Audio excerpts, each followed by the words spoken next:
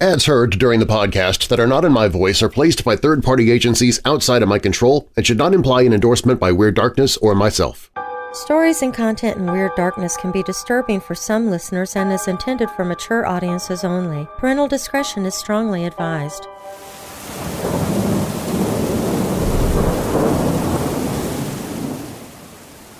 Everyone was welcome at the People's Temple. Young and old, black and white. Over 900 of them lived together at an idealistic socialist commune in the jungles of Guyana called Jonestown. By November 1978, they were all dead. Captured in one of the most chilling audio tapes ever recorded, Jonestown's eponymous leader, charismatic preacher Jim Jones, could be heard urging his followers to commit an act of what he called revolutionary suicide. Each member was to drink a cyanide concoction out of paper cups full of soft drink Kool-Aid. Jonestown residents, largely consisting of blacks, women, and children, seemingly obeyed their leader. Within 5 minutes, their bodies fell to the earth, dead. Jones would die too, apparently from a self-inflicted bullet to the head. 913 Americans perished in all, thousands of miles from home. Their socialist paradise in the jungle turned into the blackest nightmare imaginable. It remains the worst mass death of its kind in modern history. But what Jim Jones labeled revolutionary suicide, others regard as mass murder. Over 200 young children were injected or forced to drink the poison, effectively murdered by their own parents and caregivers. Other residents had been held against their will or had become brainwashed by Jones' constant night and day preaching. That at least some of the deaths were murder is obvious. But was something even more sinister at work? Dark suspicions that the events of Jonestown were some kind of CIA mind control experiment began to circulate soon after. I'm Darren Marlar, and this is Weird Darkness.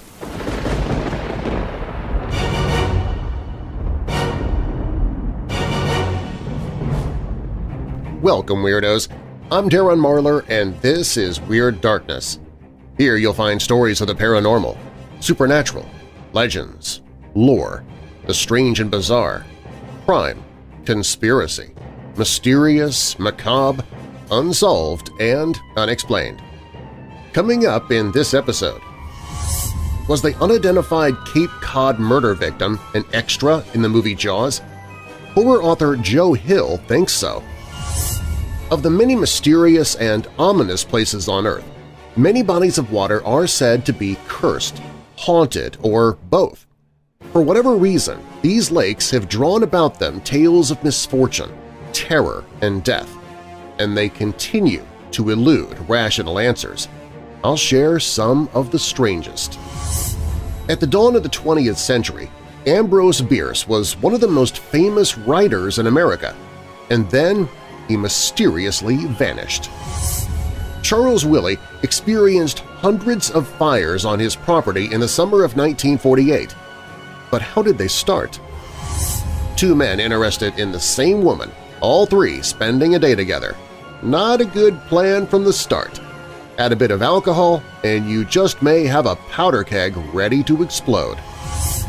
Over the course of just 2 years, Christopher Duntsch operated on 38 patients in the Dallas area, leaving 31 paralyzed or seriously injured, and 2 of them dead. It's no wonder he was given the morbid nickname of Dr. Death. A child's game of hide-and-seek turns to terror. In the outback of Queensland, Australia, ghostly orbs of light have been frightening people for centuries. What do we know about the mystery of the orbs, and what are some of the theories about what they could be? Are extraterrestrials secretly watching over us and saving us from our own destruction? But first, was the mass suicide at Jim Jones' commune in Guyana in 1978 a CIA mind control experiment? We begin with that story. Now, bolt your doors, lock your windows, turn off your lights, and come with me into the weird darkness.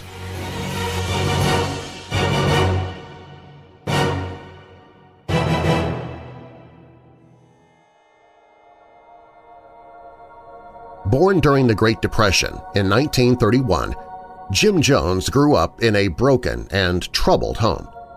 His father was a Ku Klux Klansman, something that would have a deep and abiding effect on Jones' politics for the rest of his life.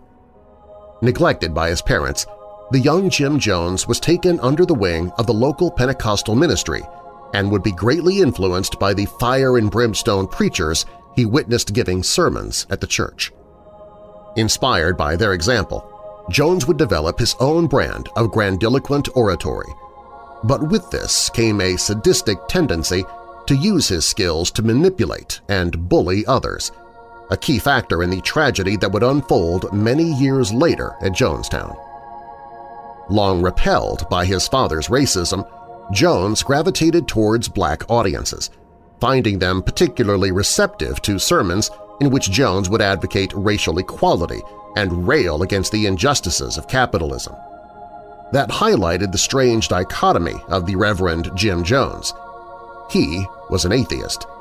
In fact, he was actively hostile to religion and would tear up and decry the Bible at his sermons. For Jones, the ecclesiastical trappings were simply a vehicle for his political and social campaigning. The absurdity of a man who hated religion forming his own church is perhaps somewhat lost to history, yet that is exactly what Jones did in 1956. But then the People's Temple wasn't really a church at all.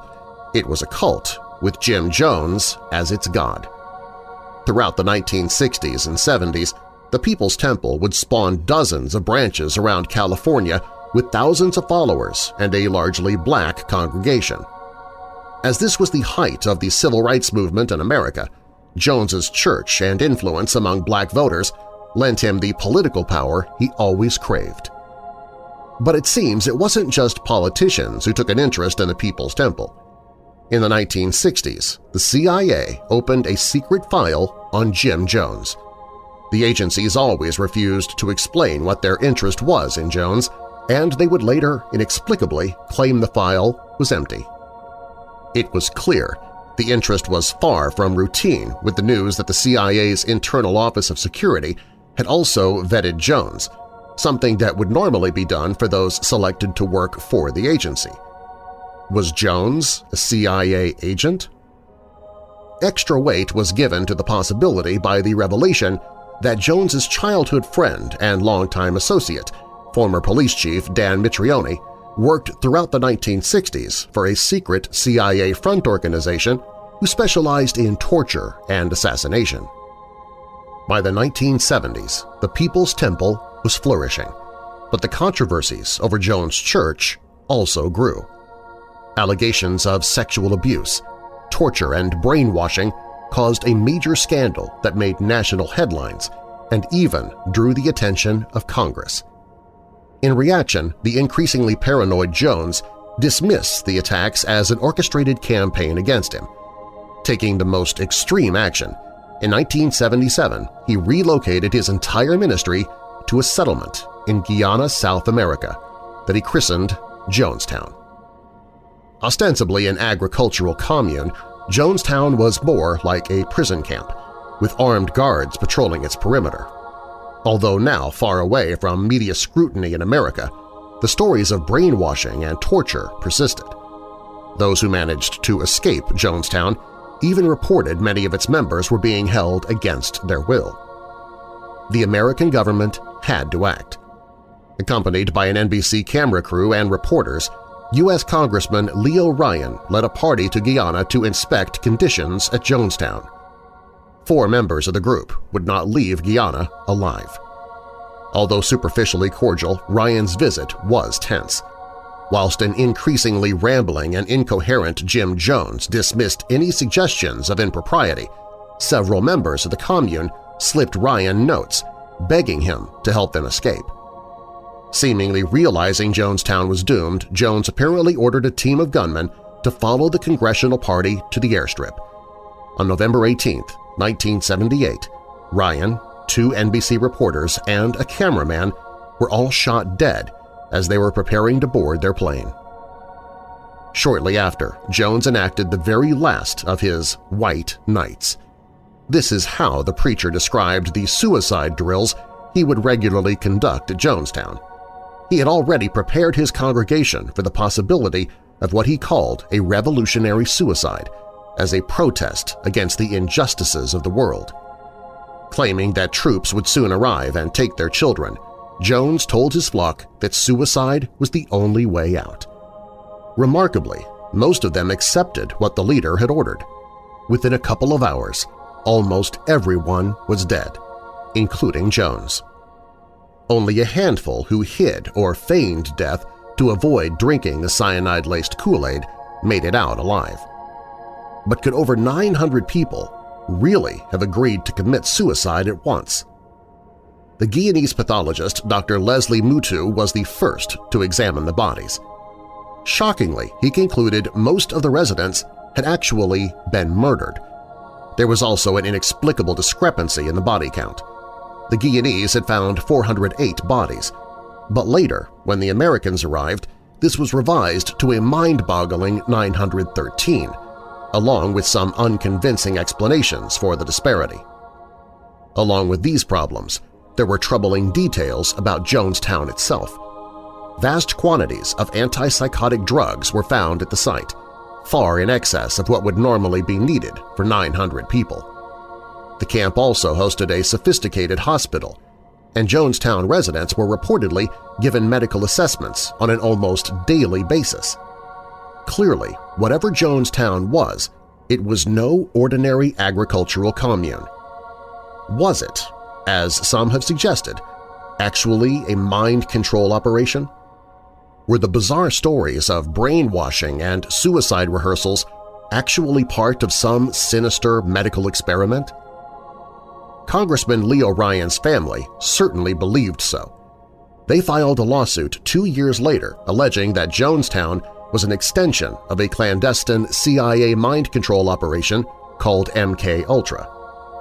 Its existence revealed only 3 years earlier by the Senate's Church Committee, MK-Ultra was a vast illegal operation that included experiments on unwitting human subjects, the surreptitious administration of mind-altering drugs, torture, and sensory deprivation. All of these unedifying activities were also reported to have occurred at Jonestown. Have the CIA secretly continued their mind control experiments under the guise of the People's Temple? Jonestown had CIA connections right from the beginning.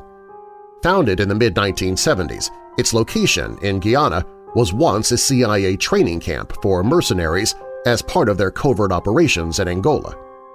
George Philip Blakely, a pivotal figure in the forming of the Jonestown community, placed a $650,000 down payment on the land in 1973. It was Blakely more than anyone who was eventually responsible for the People's Temple relocating to Guyana, far from the scrutiny of the U.S. authorities. Blakely was also an agent of the CIA, involved with their clandestine activities in Angola.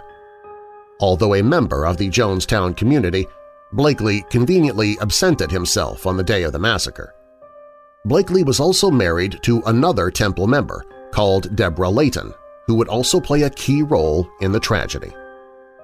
Layton was one of the first Jonestown defectors to expose what was really happening at the commune, and her allegations that Jones was running a suicide cult did much to fix the idea in the public mind, leading directly to Congressman Ryan's visit. It would be Deborah Layton's brother Larry who would murder Ryan on the airstrip at Port Kaituma. The pair's father, Dr. Lawrence Laird Layton, was a senior scientist in the U.S. National Security Establishment who for many years worked on their top-secret chemical and biological warfare programs. Whilst not a member of the People's Temple, Dr. Layton was an important early fundraiser for Jonestown. George Philip Blakely, his wife Deborah, and her brother Larry all had privileged backgrounds and were born into wealthy families. That they would be involved in a backbreaking agricultural commune consisting almost entirely of poor black people is odd in itself. But the fact all three of these People's Temple members would play such pivotal roles in precipitating the Jonestown tragedy yet survive unscathed is deeply suspicious. Whilst it's only speculation they were participants in some kind of CIA operation, a more solid link to the agency can be found in the figure of Richard Dwyer. U.S. Embassy official Richard Dwyer accompanied Congressman Leo Ryan on his visit to Jonestown. Neither Ryan or anyone else in the party were aware that Dwyer was also a CIA agent or that the nearby Guyanese capital, Georgetown, housed a CIA station. Dwyer's exact role in the Jonestown massacre has long been a source of mystery.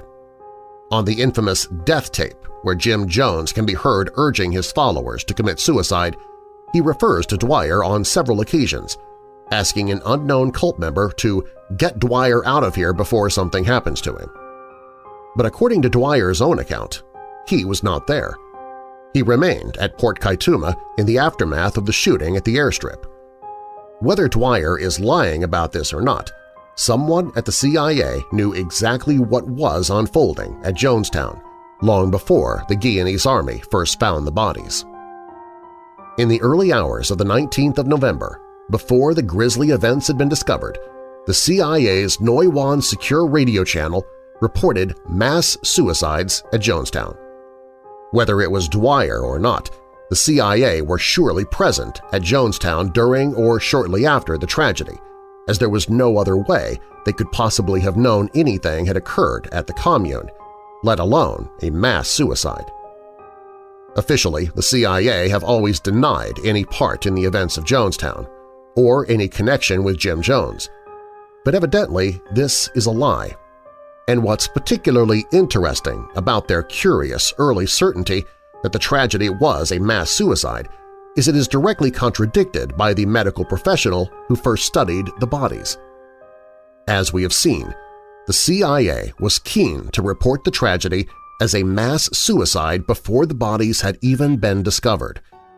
The media would soon follow suit and push the mass suicide story, and to this day, this is still how Jonestown is most often portrayed. Incredibly, only 7 autopsies were ever conducted out of the 913 victims, and even those weren't conclusive. All of the bodies had been left out in the heat for so long they had become heavily decomposed, destroying much of the evidence, and clumsy embalming meant it was impossible to reliably determine the cause of death. The determination that the dead had died of cyanide poisoning was largely circumstantial, based on the cyanide crystals that were found in Jonestown's medical supplies and syringes and bottles containing the poison. No trace could be found in the vats of Kool-Aid, though. The substance is thought to have broken down in the days after the massacre. Dr. Leslie Mutu, Guyana's most senior pathologist, was the first medical professional to examine the bodies. Mutu and his staff methodically examined scores of bodies and came to a surprising conclusion. According to Mutu, most of the victims had actually been murdered. 83 of the 100 adult bodies he examined had needle puncture marks between their shoulders. As they clearly would not administer the drug themselves in this way, Mutu concluded that they had been held down or forcibly injected. Bottles containing lethal potassium cyanide but labeled as Valium were found scattered on the ground, leading Mutu to suspect many victims had been tricked into taking the poison, thinking they were tranquilizers. Dozens of the bodies had also clearly been shot, and some killed with crossbows. All in all, Mutu determined some 80 to 90% of the victims had been murdered. Despite this, the mass suicide story was still the one pushed by the American government and the media. Once back in the U.S., many of the bodies were illegally cremated before their relatives could see the remains, whilst hundreds of others remained unidentified. With no known eyewitnesses to the deaths and less than 1% of the bodies having been autopsied, it was essentially impossible to determine what really happened at Jonestown. Even the evidence and samples Dr. Mutu had meticulously gathered at the crime scene vanished in transit to the United States. And then there was the astonishing discrepancy in the body count. The Guyanese Army counted the number of victims as 408. Days later, when the U.S. Army arrived, this number was progressively revised upwards: 775, 800, 869, 910, 912, eventually settling at the grim total of 913. The U.S. Army initially claimed the discrepancy was because the Guyanese could not count, an insulting suggestion that was quickly retracted. They would then say some of the bodies had fallen on top of others and covered them. But many wondered how 408 corpses could cover 505 bodies, especially when at least 80 of the initial 408 were children. Even the 913 figure seemed odd. Estimates of the population of Jonestown were in the 1,100 to 1,200 range, not including those known to be elsewhere, meaning at least 100 of its members had seemingly vanished without a trace. Like members of his family, Congressman Leo Ryan's chief of staff, Joseph Holsinger, suspected CIA involvement to Jonestown. In 1980, Holsinger was made aware of a study undertaken at the University of Berkeley called the Penal Colony that gave him the darkest of suspicions. The Berkeley paper detailed how the CIA's mind control program, codenamed MK-Ultra, supposedly terminated in 1973, had actually continued, moving from hospitals and government facilities to religious cults. Cults, Holsinger concluded, like Jonestown. For Holsinger, several things about Jonestown simply did not make sense. One was the staggering quantities of pharmaceutical drugs found at the commune. For a humble agricultural community of 1,200, most of whom worked 16-hour days for meager food rations, the numbers defied explanation. Amongst the drugs found at Jonestown were quaaludes, Valium, morphine, Demerol, truth serum sodium pentothal, chloral hydrate, thallium, and an incredible 11,000 doses of thorazine, an antipsychotic.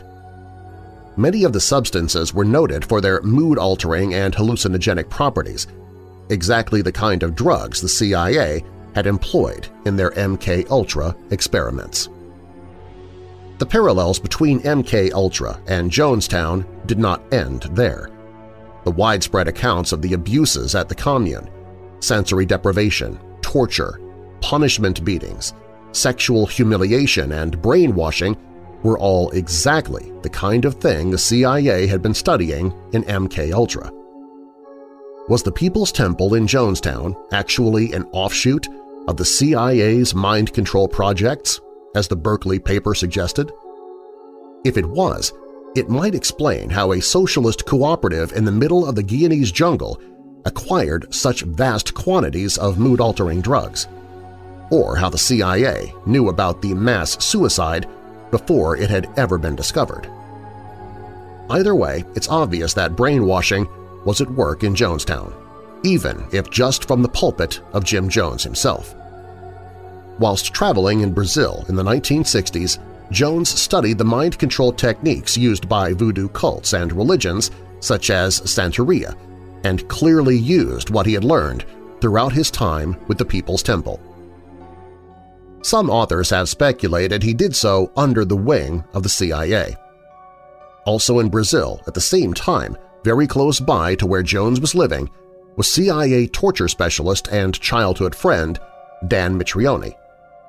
Was Mitrione Jones's case officer, as many suspected?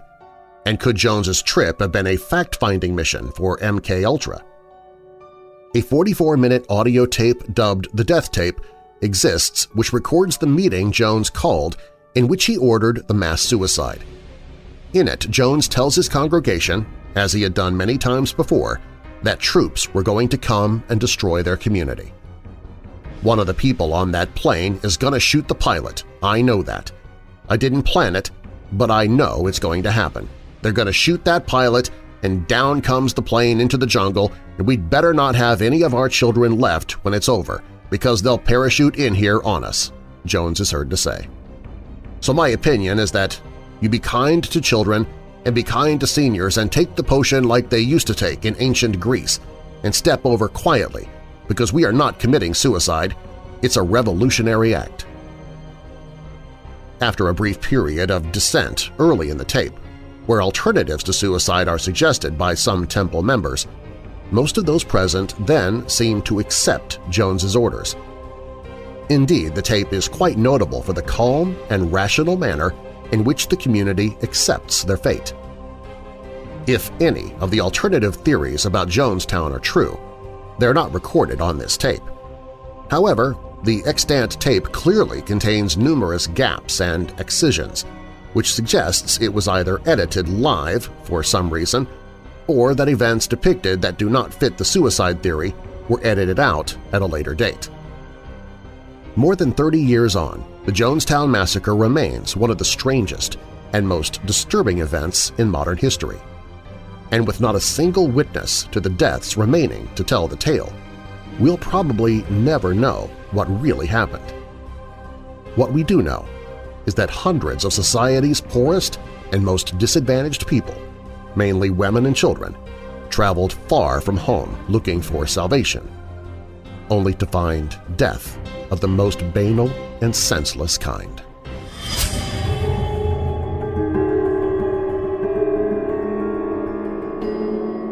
Up next, was the unidentified Cape Cod murder victim an extra in the movie Jaws? Horror author Joe Hill thinks so. Of the many mysterious and ominous places on Earth, many bodies of water are said to be cursed, haunted, or both. For whatever reason, these lakes have drawn about them tales of misfortune, terror, and death, and they continue to elude rational answers. These stories and more when Weird Darkness returns.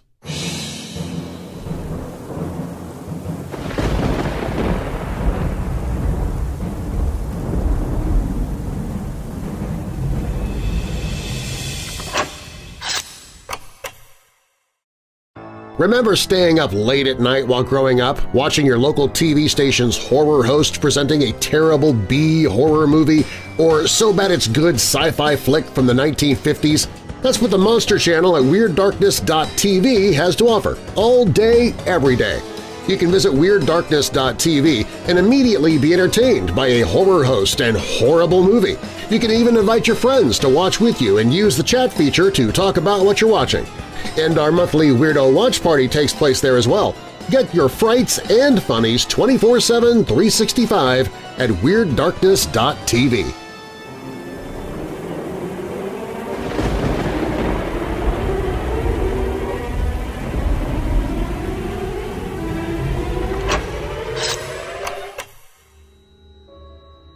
She was found on July 26, 1974. Lying face down on a beach towel in the dunes near Provincetown, Massachusetts. Her hands were missing, and small piles of pine needles were left in their place. Her head had been crushed and nearly severed from her body, possibly with some sort of military entrenching tool. Police suggested she could have died weeks before the July 26 discovery. With no clear way to identify her, the victim soon became known as the Lady of the Dunes. Who she is, why she was slain so brutally, and who ended her life are all mysteries that remain unsolved to this day. When she was discovered, police conducted extensive searches of the surrounding dunes, combed through missing person files, and compared tire tracks found near the scene to those of countless vehicles. Yet they found nothing to explain the murder of the Lady of the Dunes. What do we know about her? Sadly, precious little. She was anywhere between 20 and 49 years of age, a more precise identification made impossible by the condition of the body. Though she had dental work, including expensive crowns done in what police called the New York style, consultations with dentists have failed to yield any clues. Some of her teeth were removed, along with both of her hands and one forearm. Her nearly severed head was cushioned on a pair of carefully folded Wrangler jeans and a blue bandana. She was laid to rest later in 1974, but was exhumed several times in the years since. Facial reconstruction was performed in 1979. Her body was exhumed in 1980 and again in 2000 for DNA testing. In 2010, her skull, which had not been reinterred with the rest of her body, was put through a CT scanner in order to produce more accurate facial reconstructions. In 2004, serial killer Hayden Clark confessed to the murder of the Lady of the Dunes, saying that he had evidence that the police needed buried in his grandfather's garden. Clark, however, suffers from paranoid schizophrenia, and authorities doubt the veracity of his claims to this and several other murders. Over the years, police as well as amateur sleuths have pursued and put forth a wide variety of possible leads in the case. At one time, it was thought that the Lady of the Dunes may have been another victim of serial killer Tony Costa, but Costa was convicted of his crimes in 1970 and hanged himself in his cell in May of 1974, before the lady was killed. Others attribute her death to notorious mobster Whitey Bulger, who was known to have removed some of his victims' teeth, but no connection between the lady and Bulger has ever been established. Other leads have also been followed, including a number of missing persons, roughly matching the age and description of the Lady of the Dunes. All of these leads have ultimately been ruled out. While investigators, both professional and amateur, have maintained a continued interest in the slaying, the case of the Lady of the Dunes has been cold since the 1970s. In August of 2015, Joe Hill, son of the famous horror novelist Stephen King and no slouch of a horror writer himself, came forward with a new theory. He'd been reading about the case in Deborah Halber's book, The Skeleton Crew, How Amateur Sleuths Are Solving America's Coldest Cases. Then he watched the movie Jaws. At exactly 54 minutes and 2 seconds into the film, Hill noticed something strange. Among the crowd, on the far left side of the screen, stood a female extra dressed in jeans, a white t-shirt, and a blue bandana. She bore a striking similarity to the reconstructed images of the Lady of the Dunes. What if the young murder victim no one has ever been able to identify has been seen by hundreds of millions of people in a beloved summer classic, and they didn't even know they were looking at her? What if the ghost of the Lady of the Dunes haunts Jaws? What if? Jaws was filming near Martha's Vineyard, not far from Provincetown, in June of 1974, before the Lady of the Dunes met her untimely end. The film was a big deal in the area and attracted plenty of attention. Many locals showed up for the film's large crowd scenes. It is entirely possible that the Lady of the Dunes was one of those extras. Extras were not tracked as carefully back then as they are today, and there is perhaps no way to know for sure who all those people were. Like so many things about the case, it provides another tantalizing mystery rather than a tidy solution. I create fiction for a living, Hill points out in his own post, and he has later said that he initially thought that was all it was. You're telling yourself a ghost story. But the theory has stuck around and was recently given new legs when it appeared again on the Wondery podcast Inside Jaws, which explores the history and making of the film. Whether the woman Hill spotted in that brief crowd scene in Jaws turns out to be the Lady of the Dunes, the theory has generated plenty of fresh interest in the case. And the lead investigator for the Provincetown Police told People magazine, "Anything that generates interest is always good."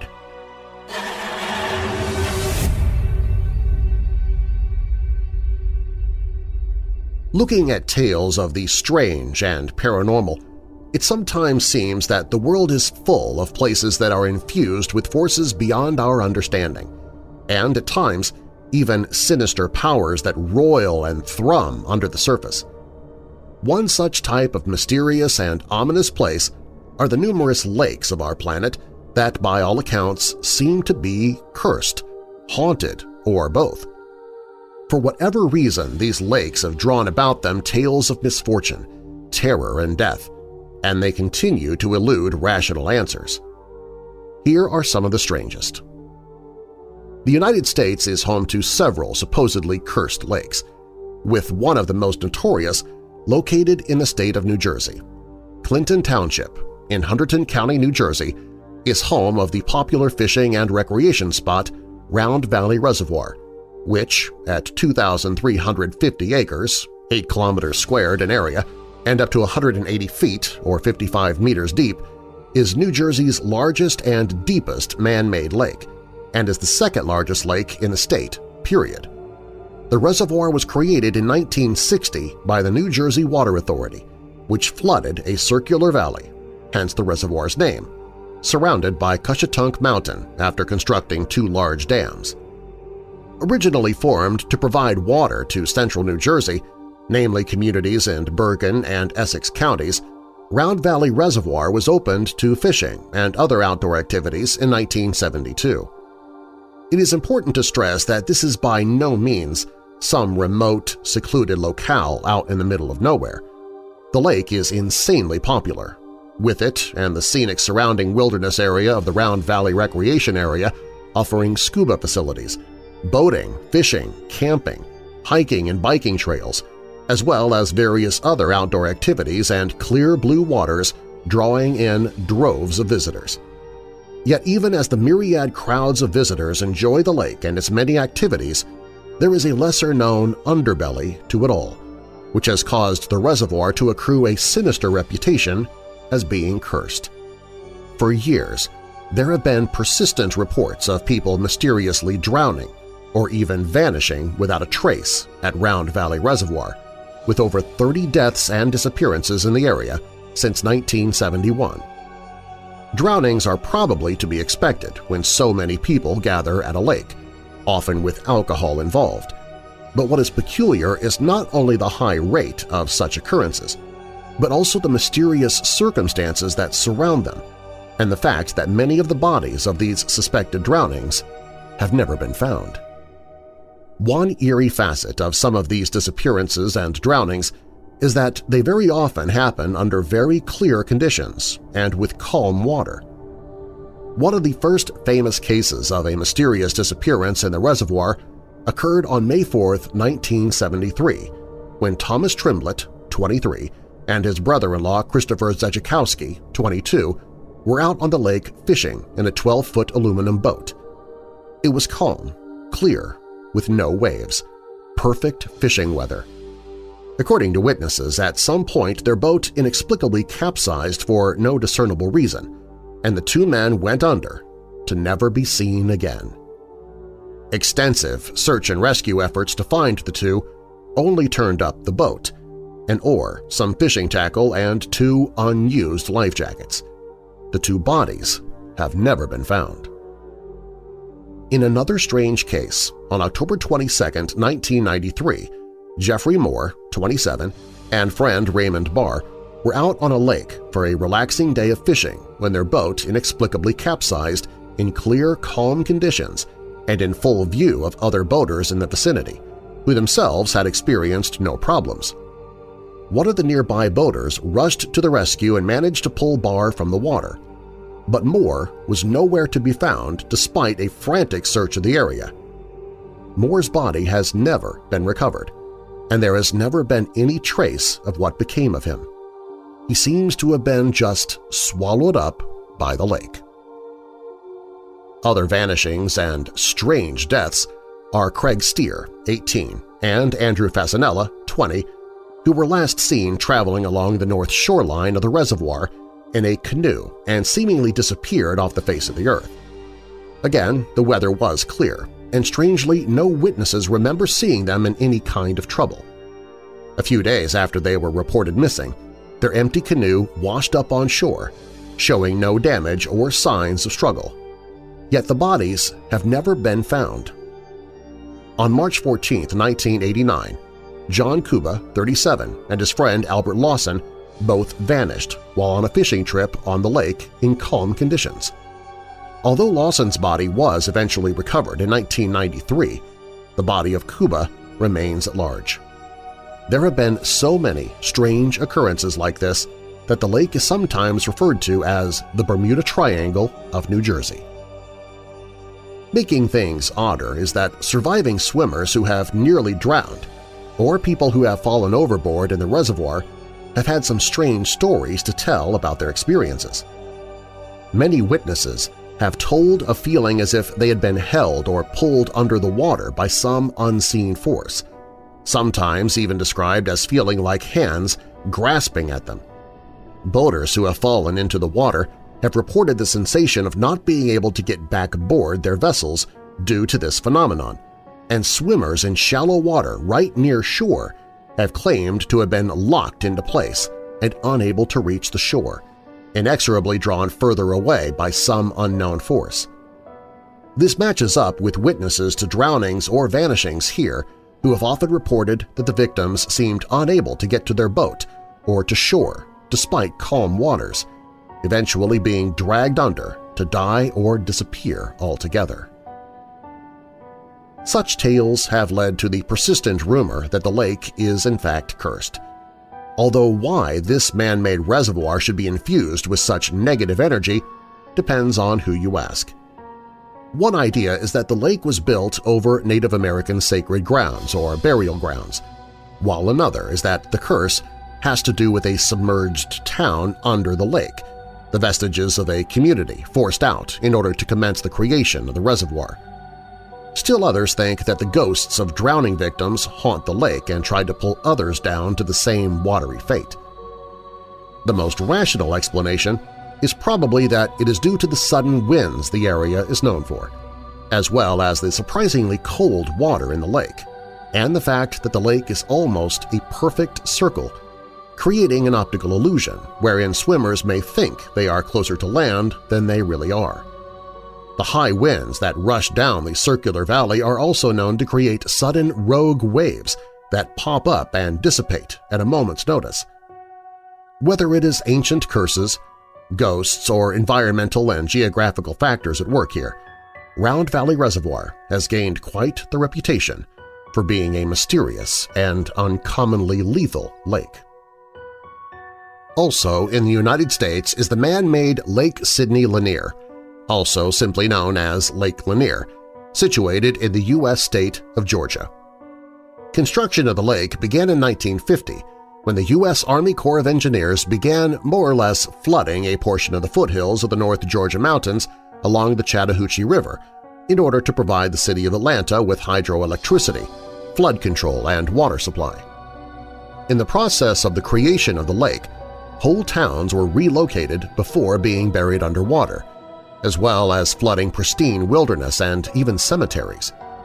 Many of the structures that would be inundated were simply left as is, so that if one were to walk along the lake's bottom, one would find submerged towns complete with roads, walls, and houses all eerily intact, abandoned underground ghost towns inhabited only by fish and perhaps ghosts of the past. Even the ferries that were put out of business by the lake's creation were simply abandoned to become rusting hulks littering the bottom and the shore. It is perhaps this tumultuous history that has led to the supposed curse of Lake Lanier, which has been fueled by an unusually high rate of deaths by drowning, freak accidents, and unsolved crimes. Over the years, there have been an inordinate amount of deaths associated with the lake, ranging from boating accidents, drownings, and even a fair number of drivers who have lost control of their vehicles to go careening off of roads to crash into the water. Every year, nearly a dozen people die, and some years have been even worse than others, with 2011 alone seeing 17 deaths. Many of the drowning cases are somewhat odd in that they've happened very close to shore, with strong swimmers and in calm conditions, which, considering the history of the lake, have given rise to rumors that Lake Lanier is somehow haunted or cursed. As with Round Valley Reservoir, there have been those who've described unseen hands pulling at them from below, or even scarier, the sensation of something covering their mouth to prevent them from breathing. There are various stories of boats hitting something in the water, only for it to turn out there was nothing there. Boats or other watercraft capsizing for no apparent reason, and sudden, dangerous rogue waves that seem to come from nowhere without warning to maraud across the surface before vanishing as suddenly as they formed. The reputation of the lake as a death trap has become quite well known. And, as with Round Valley Reservoir, there are a variety of theories put forward, ranging from ghosts to Indian curses to giant catfish the size of small cars rumored to lurk in the depths. Again, it most likely has to do with the location's blooming popularity and the sheer number of people engaging in recreation and water sports, with a lot of partiers drinking heavily and few safety precautions being observed. But the number of fatalities is still above the norm, even for a popular resort like Lake Lanier, and it does not explain the strange phenomena reported. Whether the lake's dark reputation and its many accidents are due to some sinister curse or something else is anyone's guess. Moving outside of the United States, the continent of Africa has its fair share of supposedly cursed lakes as well. One is Lake Fundudzi, which lies in the Soutpansberg Mountains of South Africa's northernmost Limpopo province. This is a place sacred to the region's native Venda peoples, and its very formation is wreathed in legend. The lake was created when the Mutali River was blocked off by a freak landslide, which has been credited in myth as the doing of a curse that was inflicted upon a local for not offering assistance to a passing leper. This landslide and subsequent flooding apparently wrought great tragedy, killing scores of people and inundating entire villages, the screams of which can supposedly still be heard echoing in the wind. Further legends have been attributed to the lake, such as that it harbors an angry serpent god that has the habit of beating upon the rocks like a drum, and the color of the lake is said to reflect its mood. This god is also said to explain that while 3 rivers flow into Lake Fundudzi, it strangely never overflows. Indeed, the lake's water levels have long been a mystery, rising or falling seemingly independent of external factors such as rain or river input. Talk of curses comes from the various drownings that have occurred here over the centuries, as well as the strange water levels and, in particular, that no one seems to be able to successfully develop the area. One developer sought to turn the area into a resort, only to experience a sudden swelling of water and flooding from the lake as construction was underway. The developer then apparently moved to another area and tried again, only to have its efforts foiled by mysterious floods and rising waters that seemed to come from nowhere, totally submerging the construction site. Yet, when the project was scrapped, the waters returned to normal without any further incidents. Interestingly, the curse of Lake Fundudzi only seems to affect outsiders, with no locals known to have been subjected to its wrath. Indeed, the locals claim that although crocodiles inhabit these waters, they will casually ignore any from the area while attacking foreigners. Is this all folklore and spooky stories, or is there something more at work here?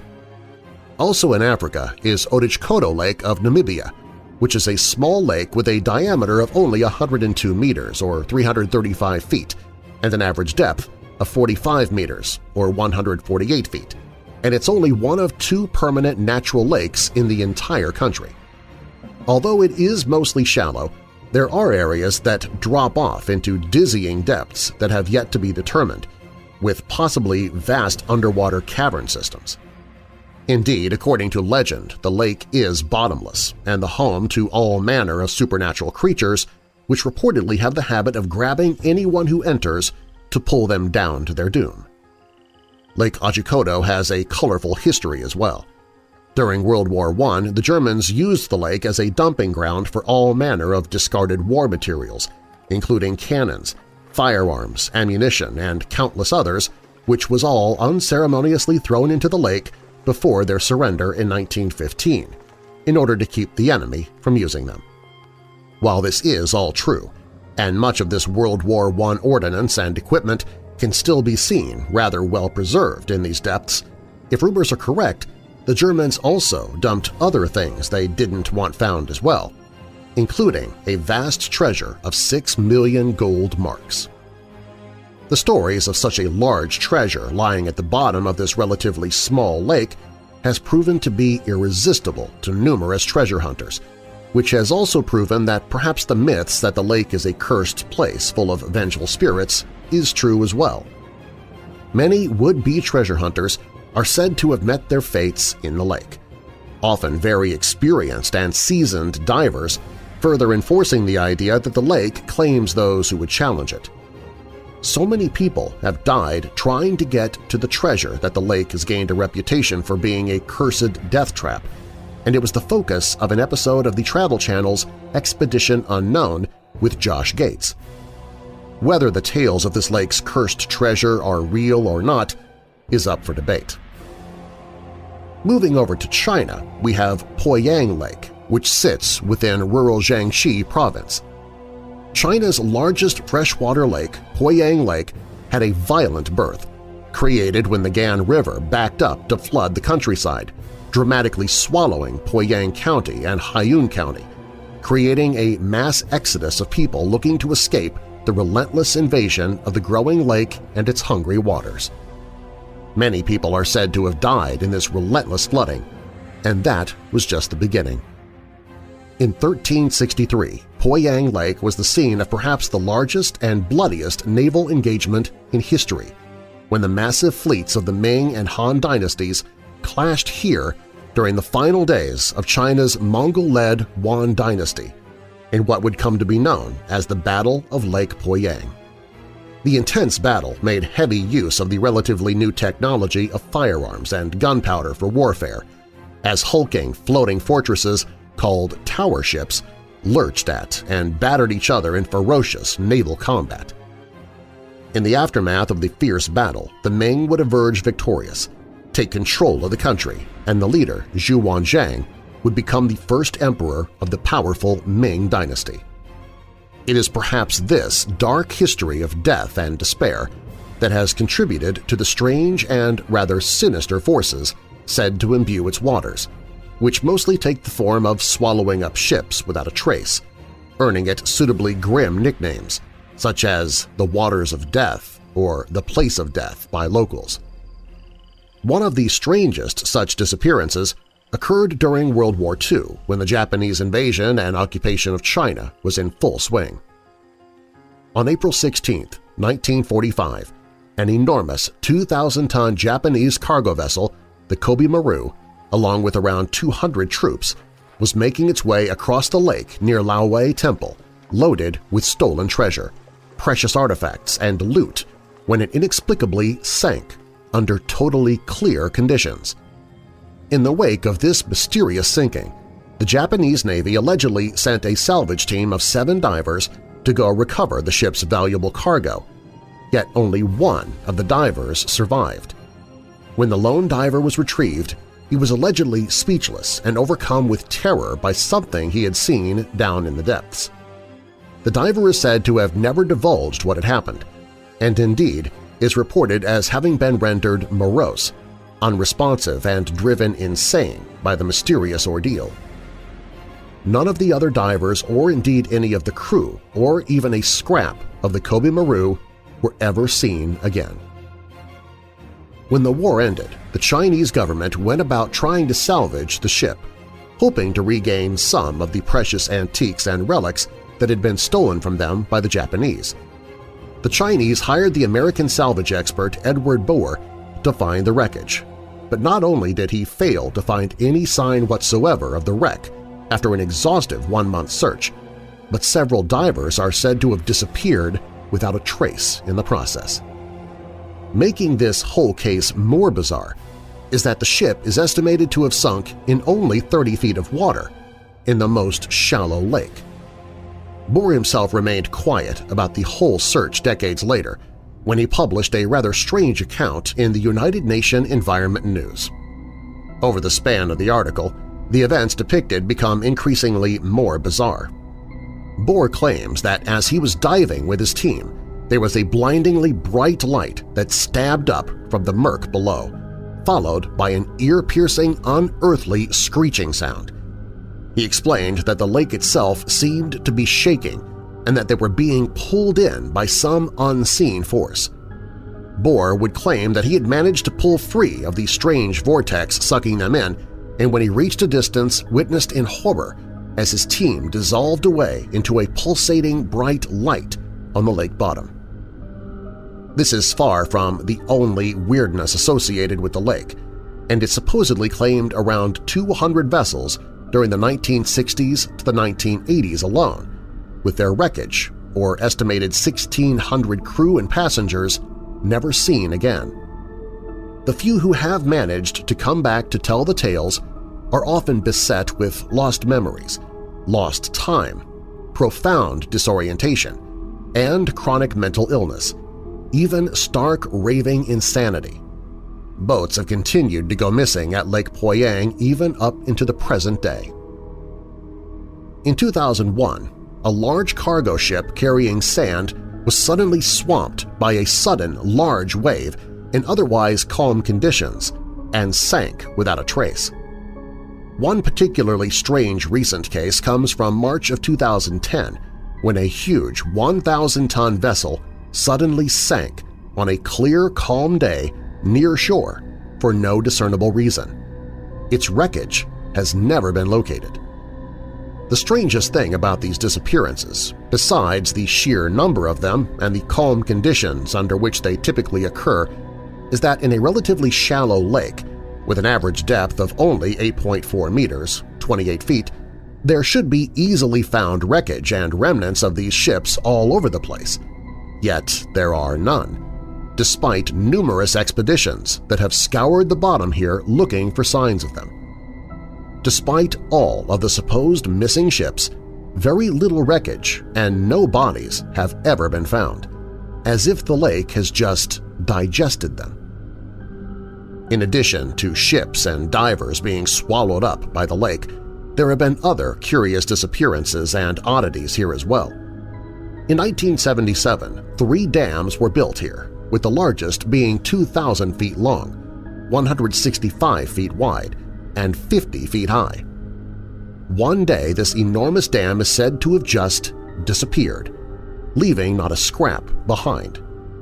Another bizarre case is that of a salvage diver named Shen De Hai, who vanished while unsuccessfully searching for wrecks on the bottom.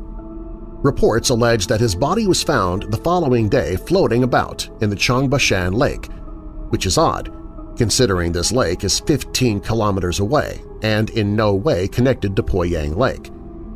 Adding to these mysteries are countless reports of sudden rogue tidal waves, strange roving whirlpools, underwater lights, UFOs, spontaneous violent lightning storms that abate as abruptly as they started, and mysterious, shadowy lake monsters.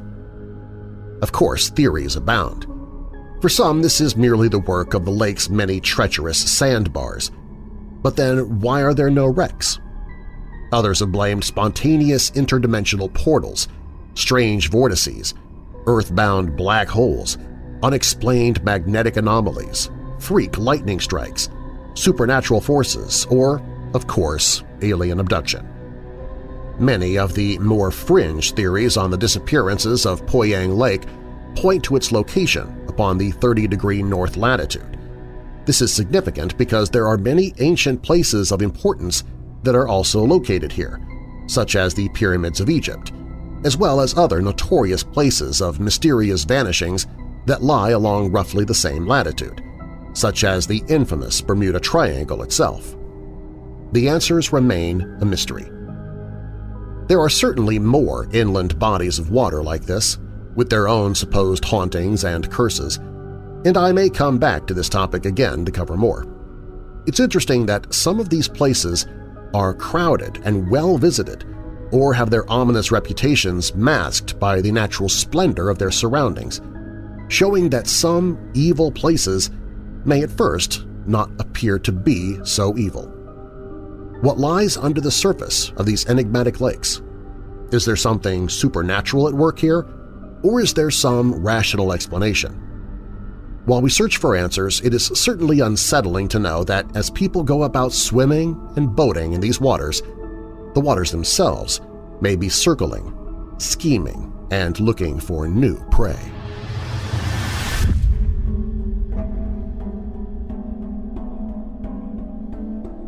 When Weird Darkness returns, At the dawn of the 20th century, Ambrose Bierce was one of the most famous writers in America, and then he mysteriously vanished.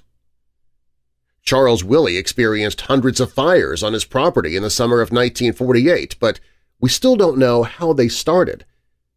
Plus, are extraterrestrials secretly watching over us and saving us from our own destruction? These stories and more are up next.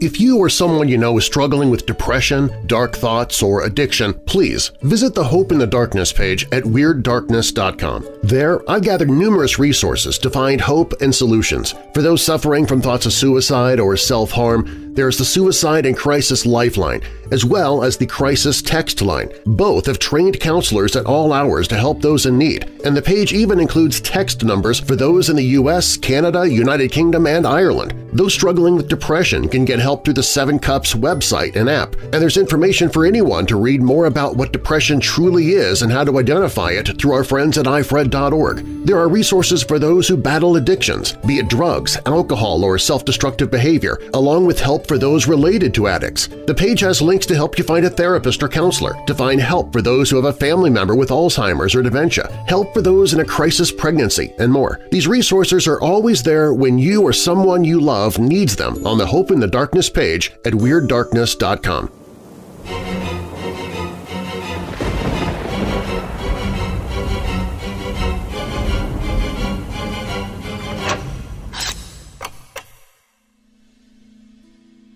At the dawn of the 20th century, Ambrose Bierce was one of the most famous writers in America. Even today, his Occurrence at Owl Creek Bridge is known to readers and media viewers of all ages. He wrote famously for the Hearst newspapers throughout his journalism career, which began after his bloody experiences during the Civil War. Indeed, his short stories, from that violent combat in particular, What I Saw at Shiloh, are considered some of the most impressionable and powerful war writings by any American. After the war, he traveled throughout the American West, first as a soldier, then as a journalist for numerous papers which carried his tales of our burgeoning opening frontier. Bierce's stories captured the essence of life in mining camps, roaring San Francisco, and a host of other places. His articles were known and craved by a new reading public. He famously wrote The Devil's Dictionary, which with wit and ingenious twists rallied against all manner of verbal frauds. As an investigative journalist, he pursued hoaxes, political conmen, and wrongdoers relentlessly. Often his stories were what today we call horror stories, psychological thrillers, and mysteries. It is his lifelong interest in mystery that brings him to our attention. He wrote a series of horrifying short stories toward the end of the 19th century on the theme of disappearance. Disappearance without a clue was a theme of dread. It was suggestive of death itself, a virtually taboo question in those Victorian times. In a story with the benign title The Difficulty of Crossing a Field, a Selma, Alabama antebellum plantation owner, one Williamson, discussed a horse trade with his neighbor, Armour Wren. After a short talk, Williamson departed across a nearby field and disappeared. 3 witnesses saw him, and the sworn testimony was recorded, except of course for the young black servant whose testimony wasn't considered. In the story An Unfinished Race, James Warson wagered he could run 40 miles and back. His British neighbors took him up on his drunken bet and followed at no less than several yards in a cart. At one point he pitched forward and was gone. The 3 credible witnesses could never account for what transpired. In the story Charles Ashmore's Trail, young Charles Ashmore of Quincy, Illinois vanished one snowy evening as he went to get water from the family spring outside. After desperate searches, no one found a trace of him, whose tracks simply stopped in the deep snow. Only his mother, then occasionally others in his family, heard the faint but clear voice of Charles. He seemed to call, apparently from a distance not clearly defined, irregularly for some months thereafter. Then nothing. In the story Staley Fleming's Hallucination, the man Fleming believes he's a bit loony and tells a doctor. He claims to see a fierce dog in his room at night. After professional preparations at Fleming's home, the doctor agrees to stay the night. After a shriek, the doctor discovers the complainant dead of an apparent vicious dog bite to the neck. Reference is made to a strange document which avers that as flesh has a spirit, so a spirit can take on flesh, the better to do violence to the living. Bierce recorded more stories in a similar vein, each more bizarre than the other, but each with a sense of dread that a person can vanish and no one can account for where or why. These well-read works would have been the hallmark of a great fiction writer, which certainly Bierce was, and yet a story happened later that was certainly not fiction. And it happened to Ambrose Bierce himself. Bierce, the great journalist who had exposed corruption in Washington, D.C., where he stopped a railroad magnate from fleecing the American public, was sent where the stories were. Or he would go there himself. After touring his old Civil War battlefields in 1913, the 71-year-old departed for Mexico. The Civil War in Mexico was at its brutal height. He went over the border to investigate and became an observer with Pancho Villa's revolutionaries. After many adventures about which he communicated, he wrote in a letter from Chihuahua, Mexico to a longtime friend in America, "As to me, I leave here tomorrow for an unknown destination."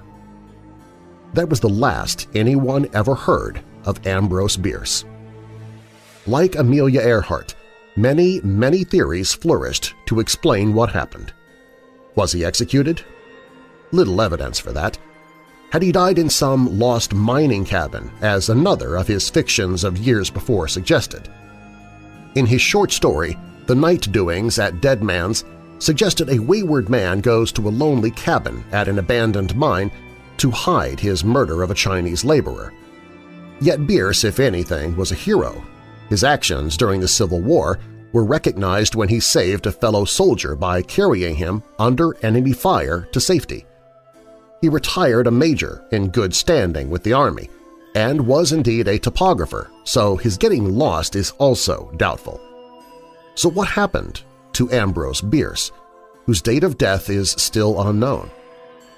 The mystery is still to be solved after all these years.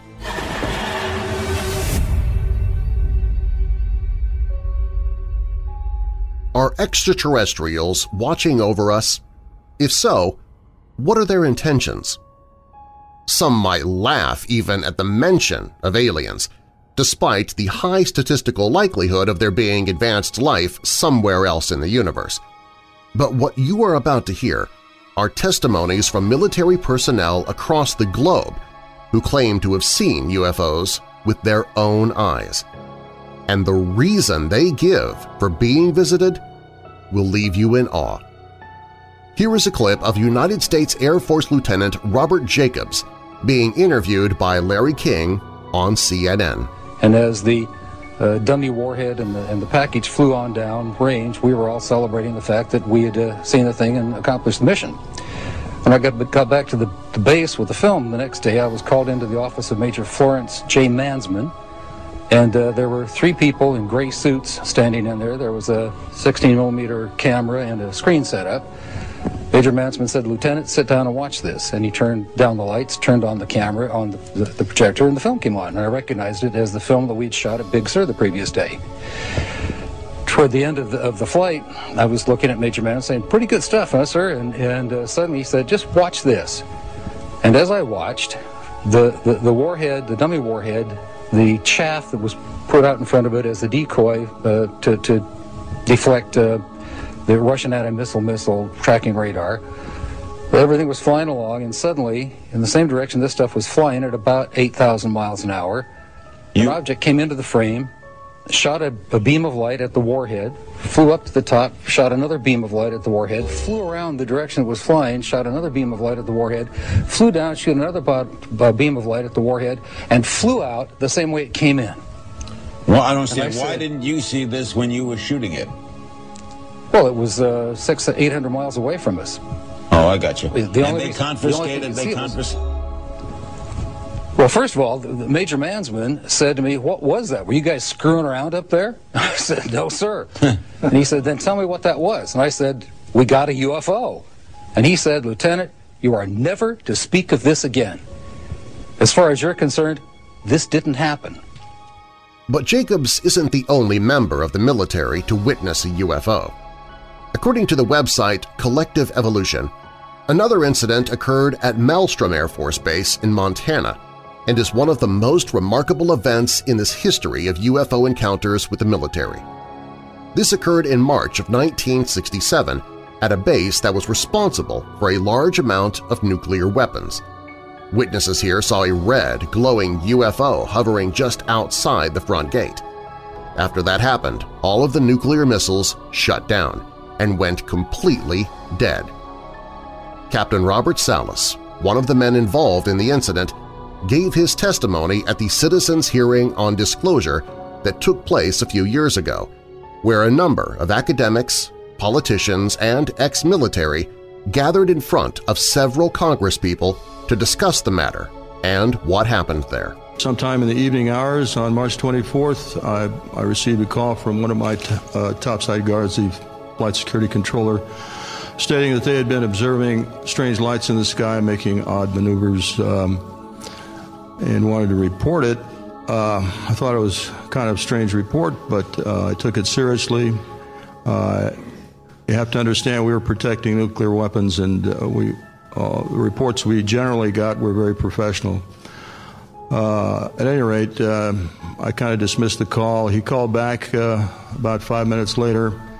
This time he was screaming into the phone saying they're looking at an object, a red glowing object hovering just above our front gate. With all of these incidents occurring near or directly above nuclear missile sites, one must ask the question, are these UFOs attempting to hinder human nuclear experimentation to prevent apocalyptic destruction? Well, it's a theory that has also been proposed by a high-ranking officer named Colonel Ross Dedrickson, who spent the majority of his career working on and near nuclear weapons sites. According to Dedrickson, he received numerous reports of visits by UFOs over the storage facilities. He added, "We observed the UFO were very much interested in the facilities, nuclear weapons manufacturing facilities, that we're visiting. A couple of nuclear weapons that were sent out into space were destroyed by the extraterrestrials, and that is their, extraterrestrials', major concern, to preserve the integrity of the Earth because it affects their own system. There was one incident when we exploded a nuclear weapon over the Pacific, and the disturbance that it caused because it shut out communications entirely over the Pacific base for a number of hours in which no radio transmission was available at any time. This was one of the things that the extraterrestrials, later I learned, were highly concerned about because it affected our ionosphere, and in fact, spacecraft were unable to operate because of the pollution in the magnetic field, which they depended on. At the very end of the 70s and early 80s, we attempted to put a nuclear weapon on the Moon and explode it for scientific measurements and other things, assess scientific data, reaction, and so forth, which was not acceptable to the extraterrestrials. They destroyed the weapon before it got to the Moon.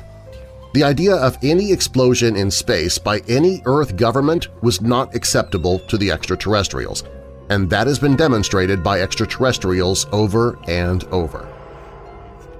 The testimonials that have been taken along these lines are extraordinary. From that same Citizens' Hearing on Disclosure broadcast on CNN, here is UFO researcher Robert Hastings. Declassified U.S. government documents and witness testimony from former or retired U.S. military personnel confirm beyond any doubt the reality of ongoing UFO incursions at nuclear weapons sites. When I say UFO, the witnesses have described these craft as disc-shaped or cylindrical-shaped or spherical. These objects are capable of both hovering and high-velocity flight, usually completely silently. Over the past 37 years, I have personally located and interviewed more than 120 of these former or retired military personnel, all of whom report UFO incidents at one or more of the following locations: nuclear missile sites, nuclear weapons storage areas, and nuclear weapons test sites in Nevada and the Pacific during the era of atomic atmospheric testing. Retired United States Air Force Captain Bruce Fenstenmacher. Right above us, there's a huge white thing, pulsating light above us, and I had to call them to make sure I wasn't seeing anything. Upon prodding, he told us it was shaped like a fat cigar. I think he said a pregnant cigar. White pulsating light. Between the pulsations, he saw red and blue lights. It was silent because I prodded him saying, is it some form of helicopter? He said, no, it's very silent. We're talking to him for several minutes, and he says it's starting to move away along our access road. And again, UFO researcher Robert Hastings. I believe, these gentlemen believe, that this planet is being visited by beings from another world who, for whatever reason, have taken an interest in the nuclear arms race which began at the end of World War II. Regarding the missile shutdown incidents, my opinion, their opinion, is that whoever are aboard these craft are sending a signal to both Washington and Moscow, among others, that we are playing with fire, that the possession and threatened use of nuclear weapons potentially threatens the human race and the integrity of the planetary environment. So could it be that extraterrestrials are trying to warn or flat out prevent humans from using nuclear weapons because we simply cannot be trusted with such massive power? At this point, and given all of the testimony, it would not be surprising. In fact, at this point, we could probably use a little protection from ourselves. We don't seem to be doing all that well on our own.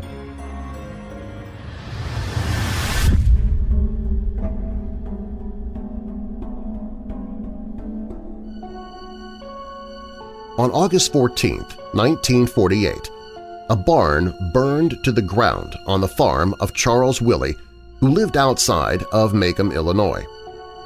Such an event would not seem to be much cause for alarm, except for the fact that the source of the fire has never truly been explained. Plus, it was only one of hundreds of fires that broke out on his property in the summer of 1948. The only person connected to each of these fires seemed to be his niece, a teenager named Juanette, who may have been starting them with her mind. Following her parents' bitter divorce, Juanette and her father moved from the Willey farm.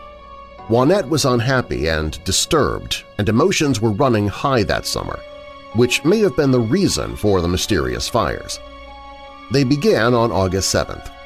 At the time, the residents of the farm included Willey, his wife, his brother-in-law, and Juanette's father, Arthur McNeil, and McNeil's two children, Arthur Jr., 8, and Juanette, who had recently turned 13. The first fire began not as a blaze, but as a small brown spot that appeared on the wallpaper in the living room of the Willey farmhouse. That first spot was followed by another, and then another.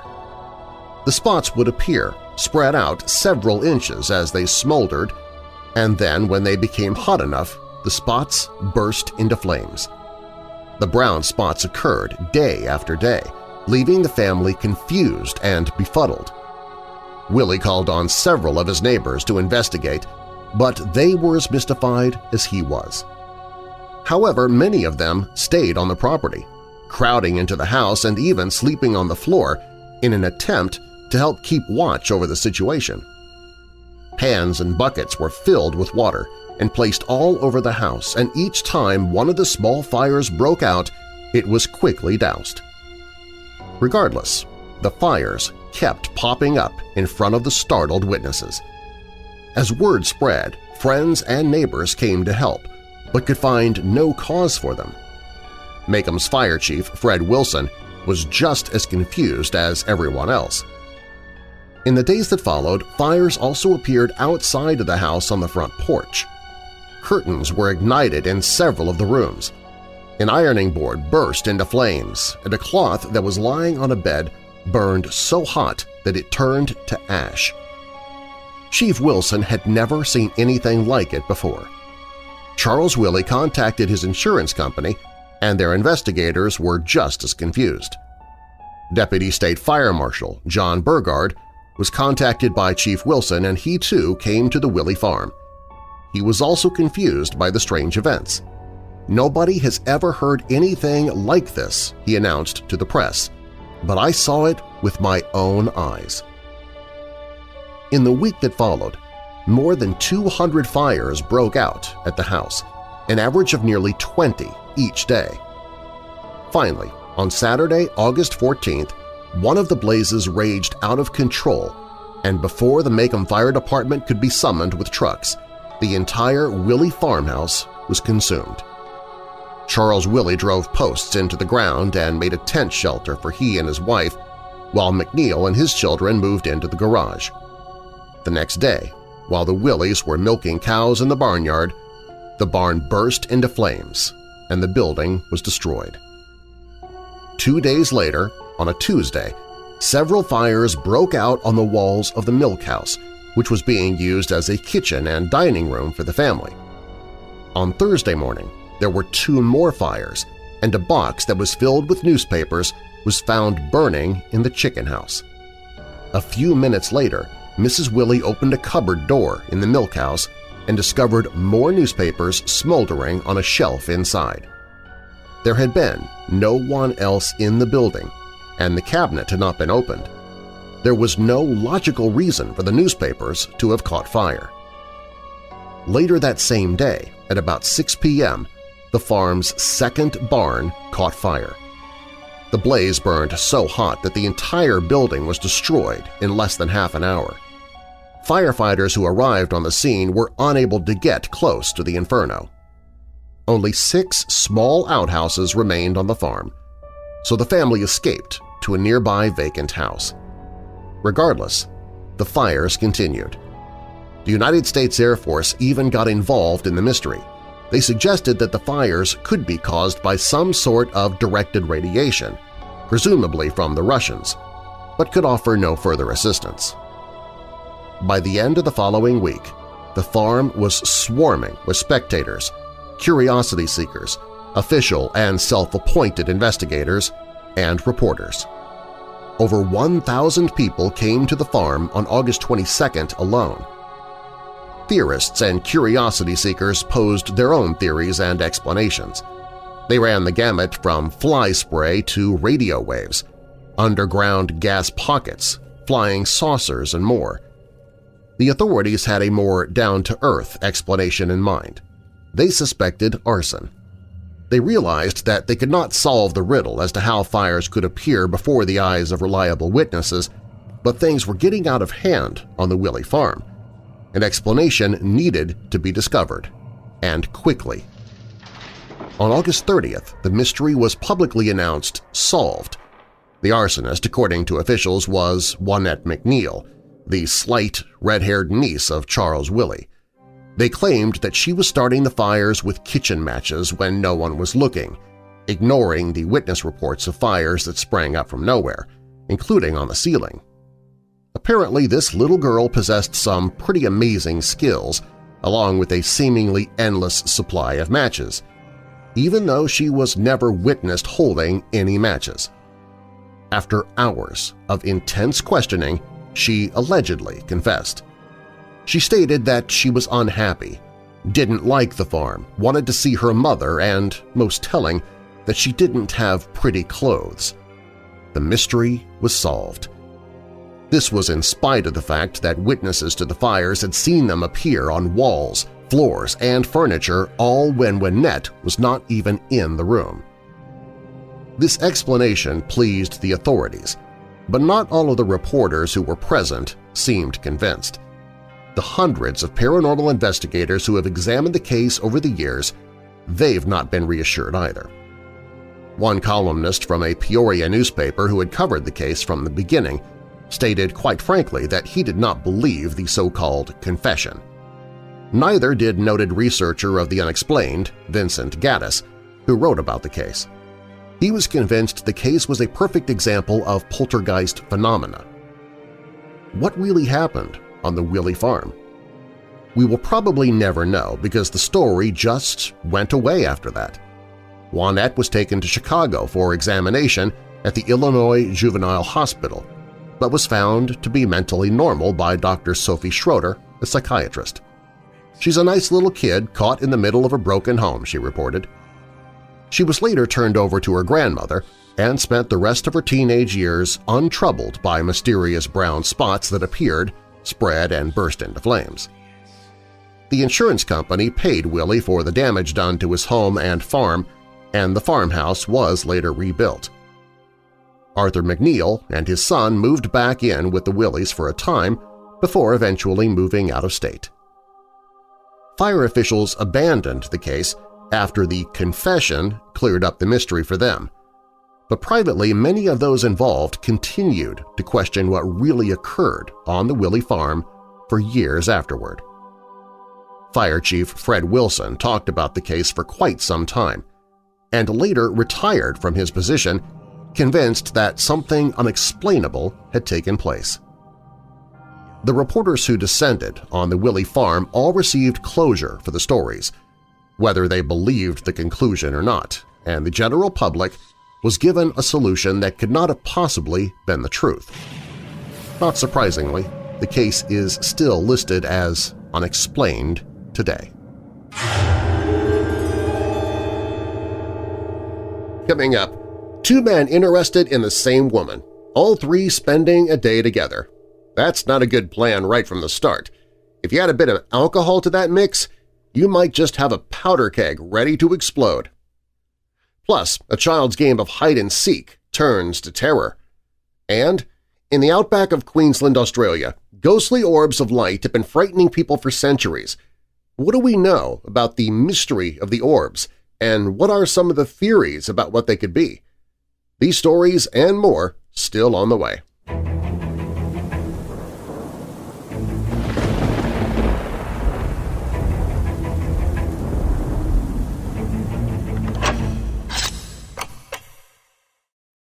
As you know, I've been working to lose weight for a while, but I love bread, which is pretty much 100% carbs. One slice of wheat bread is about 12 carbs. That's 24 carbs if you're making a sandwich, and that's just the bread before you put anything into the sandwich. But I saw an ad online for Hero Bread that claimed 0 carbs. I was skeptical. I tried other zero-carb breads in the past that were absolutely horrid. But I clicked and ordered a loaf of their seed bread and their white bread. Not only did it feel and taste like actual bread, I've gone back to making sandwiches like I did before my low-carb diet. I can have a grilled cheese without worry. I make mini pizzas by toasting the white bread and using it like pizza crust. So I went back and found that Hero Bread also has hot dog buns, so I jumped on that. Again, 0 carbs. They have 0-carb hamburger buns, dinner rolls, tortillas, and more, even croissants. I asked them if I could please work with them, and they said yes. So now you can get Hero Bread by visiting WeirdDarkness.com/hero. That's WeirdDarkness.com/hero. And if you create a subscription, you can even save 10% on everything you order. If low carb is your life right now, try Hero. WeirdDarkness.com/hero.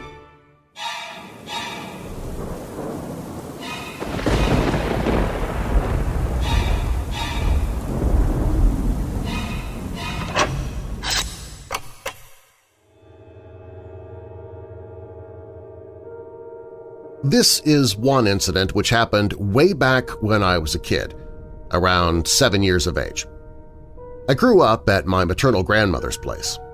There were few kids in my neighborhood, and we all used to play in the evening and continued to do so until someone from our respective homes would come and take us away. The incident is of one such evening. In front of my house, there was an empty house. As far as I remember, once a family used to live there. There were a married couple and the wife was expecting. They gave birth to a boy, but after a few months, the boy died and they also soon after left the home. No one came to stay in that home after that, and hence it was vacant. The house had a small wall as its boundary to the veranda, and the veranda was connected to the main entrance of the house. At the backside of the house was a mini garden, or you can say lawn, but that wasn't a lawn anymore. Those were like wild grass which had popped out everywhere at the backyard. In that backyard was a small storeroom which was locked from outside and had just one grilled window. One evening, we friends decided to play hide-and-seek. One of us started counting, and the others began to hide. I went into the house to hide. I went to the backyard thinking that no one would guess I'm there. A few minutes passed, and no one came searching for me. So I began to roam around and went near that storeroom and tried to peek through the window. All I could see was darkness. After a few seconds, I decided to walk back, and it was then when I saw a faint light in that room. I focused, and that light became bright, and all of a sudden I saw a shadow passing by.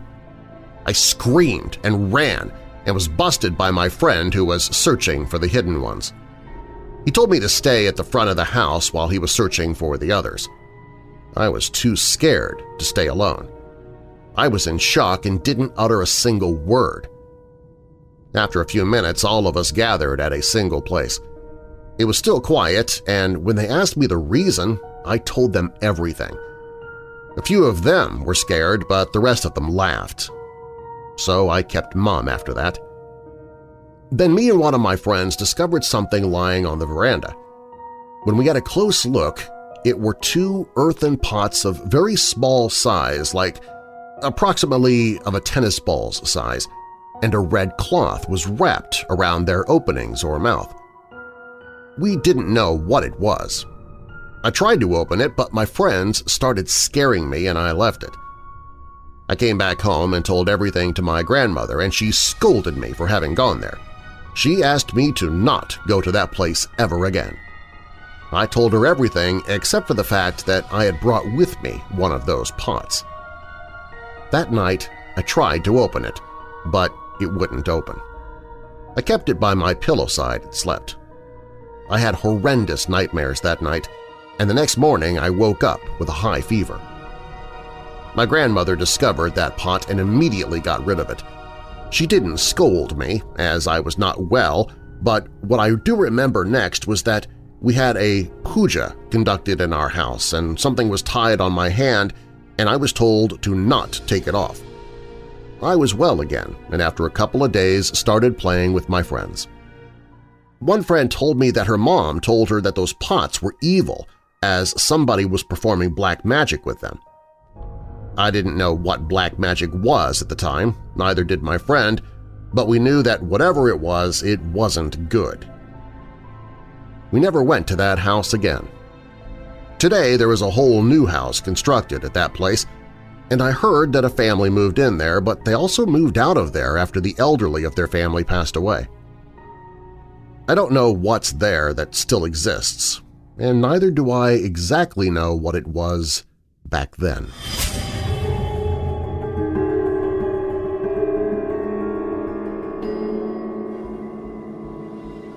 In the outback of Queensland, Australia, ghostly orbs of light have been frightening people for centuries.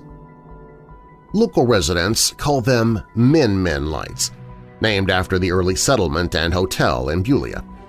Seemingly persistent one moment, but then fleeting the next, the lights follow travelers far across the land and seem to have an intelligence about them.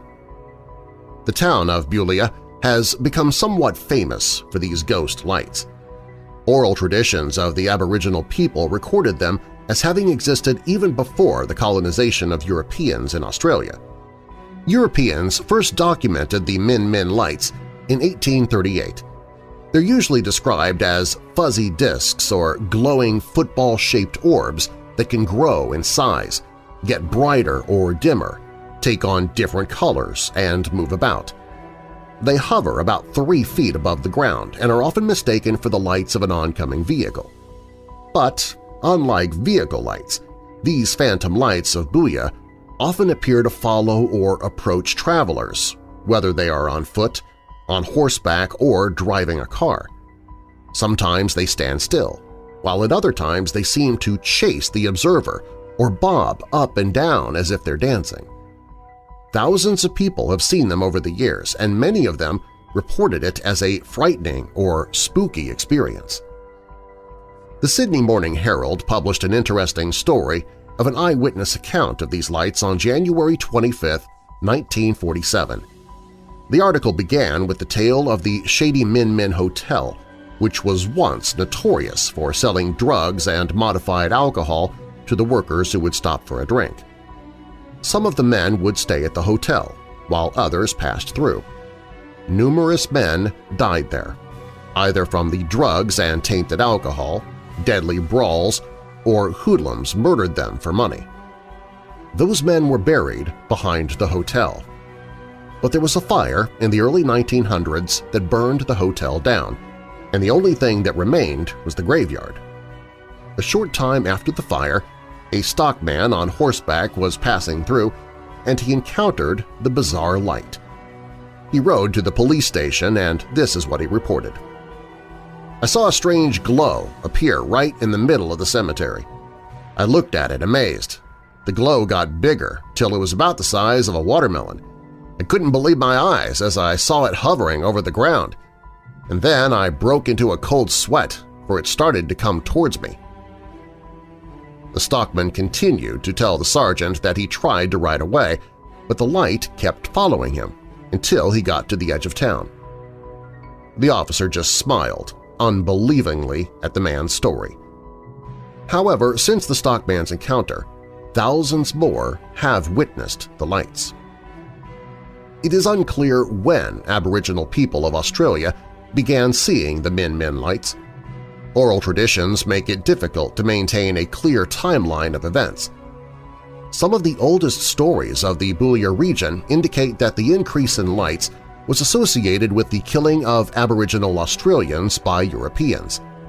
Aboriginal people believed the lights came from their graveyards as the spirits of their dead ancestors who were perhaps unrestful because they felt the injustice of their murders. The Aborigines feared the lights and believed that they could take someone's life. There are other theories about the lights. One idea suggests that they are the result of gaseous releases from the earth, such as those often seen at graveyards.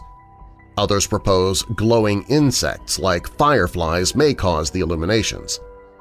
Fringe theorists support the UFO and paranormal avenues – ghosts, spirits, fairies. Jack Pettigrew is Emeritus Professor of Physiology and Director of the Vision, Touch, and Hearing Research Center at the University of Queensland. While he was studying a nocturnal bird, he had an experience with the Min Min light. During his first encounter, he initially assumed it was the planet Venus. However, he observed that the light approached the horizon but never set below it, like a normal planet would as the Earth rotated. On another occasion, Professor Pettigrew was driving at night with some colleagues when they saw the mysterious phenomenon. At first, they thought the lights were the shining eyes of a cat, maybe 50 meters away. When they stopped the car, though, the lights continued to hover in front of them. The mystery only deepened when the scientists tried to track the lights to their source, which they calculated to be over 300 kilometers away, beyond the horizon. Professor Pettigrew hypothesized that the Min Min lights are a type of mirage, or a fata morgana.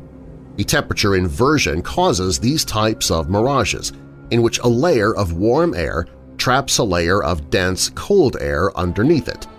When light passes through the two layers, refraction occurs. In other words, the light bends. Since it is optically difficult for humans to identify bent light, it's easy for someone to believe that the light originates from where it appears to be. In a fata morgana, the image appears to be floating above the horizon or close in front of them, and this can be quite frightening for many people. Pettigrew stated, "Wonderful during the day, such fata morgana can be terrifying at night when a single light source gives no hint that it is actually part of a mirage emanating from a great distance. Even hardened Outback observers can break down when they're unable to interpret the unusual optical properties of the light in terms of their own, very different past experiences." Professor Pettigrew conducted an experiment in which he created his own type of phantom light phenomenon. He chose a night with the right weather conditions and drove about 10 kilometers. 6 witnesses saw the car lights floating above the horizon. Many other people saw an even more spectacular fata morgana the following morning when they saw a whole mountain range floating above the ground. Phenomena of phantom lights are not unique to Australia. Many other countries have stories about floating orbs and therefore have many names for them: ghost lights, fairy lights, will-o'-the-wisp, and ignis fatuus. Will-o'-the-wisp are ghost lights that were observed and named by people of the ancient Celtic lands of Europe, Ireland, Scotland, England, and Wales. Unlike the Min Min lights, though, the will-o'-wisps appear mostly around wet grounds, such as bogs and swamps. Some people believe them to be fairies or spirits, and because the lights resemble a disembodied lantern moving through the darkness, the story of the jack-o'-lantern is related to the will-o'-the-wisp. In Mexico, there is a type of light similar to the ghost orbs of Bulla that locals believe are the souls of witches. They call these brujas. In the South American countries of Argentina and Uruguay, the ghost lights are called luz mala, meaning evil light. Luz mala is a rural phenomenon, similar to the Min Min lights, however the residents dread them and have incorporated them into many myths. Magic exists when something defies our understanding. There are many people in the Bulla region who want to keep that magic alive. However, science doesn't necessarily negate the beauty or wonder of the Min Min lights. Aboriginal people of Australia first described this enduring mystery long ago. Hence, it is clear that many people of the region now identify with the lights. Whatever they may be, they have become an attraction for people who come from all over to get a glimpse of the famous lights of the Australian outback.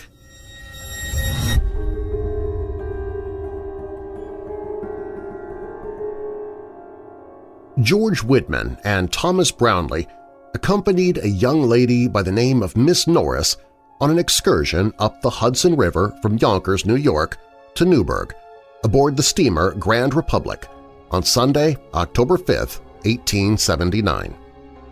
Widman, a 25-year-old carpenter, and Brownlee, a 27-year-old blacksmith, were good friends, members of the same hose company of the Yonkers Fire Department. Widman was a steady man with quiet, temperate habits. Brownlee was a hard drinker, known to become quarrelsome when drunk. As the trip progressed, it became clear that Miss Norris favored the attention of Widman, who had taken her to the circus the previous Friday. Brownlee drank heavily on the boat and expressed his feelings toward Widman in very intemperate language. When the boat returned to Yonkers, the two men were seen walking down the main street together, and there appeared to be no ill will between them. About 20 minutes later, Brownlee pulled a leather case from his pocket. He opened the case, drew out a 5-shot pistol, and fired at Widman, hitting him in the groin, severing 2 arteries. The shot drew the attention of roundsman Woodruff, who rushed to the scene and found Brownlee trying to rouse Widman. George Widman was rushed to St. John's Hospital but died on the way. Brownlee was arrested for murder. There had been 2 witnesses to the shooting, so there was no question that Brownlee was the killer, but he claimed the shot was accidental. The pistol recently acquired by Brownlee had an interesting history. It had originally belonged to roundsman Woodruff and fell out of his pocket, still in its leather case, as he climbed a fence while pursuing a criminal. Before Woodruff realized it was gone, James Douglas found it on the ground and turned a quick profit when he sold it to Brownlee for $2. After shooting Widman, Brownlee threw it into a stagnant pond near the road, only the leather case remained. There were two theories of why Brownlee shot his friend. The first was jealousy over Widman winning the affection of Miss Norris. The second theory, considered more likely, was his anger that Widman had not come to his aid when he got into a drunken altercation with a stranger on board the boat.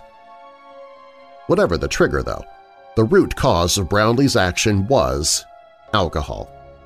He maintained that the shooting was accidental, and at his trial the following March the defense contended that he was unconscious from the effects of liquor.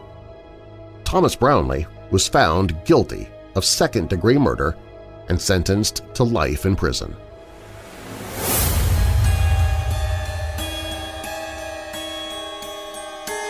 Up next on Weird Darkness, over the course of just 2 years, Christopher Duntsch operated on 38 patients in the Dallas area, leaving 31 of them paralyzed or seriously injured, and 2 of his patients dead. It's no wonder he was given the morbid nickname of Dr. Death. That story is up next.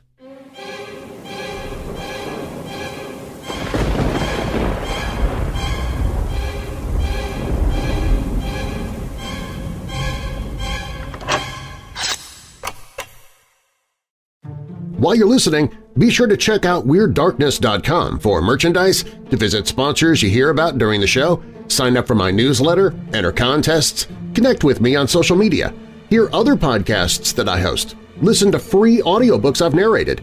Plus, you can visit the Hope in the Darkness page if you're struggling with depression, dark thoughts, or addiction. You can find all of that and more at WeirdDarkness.com.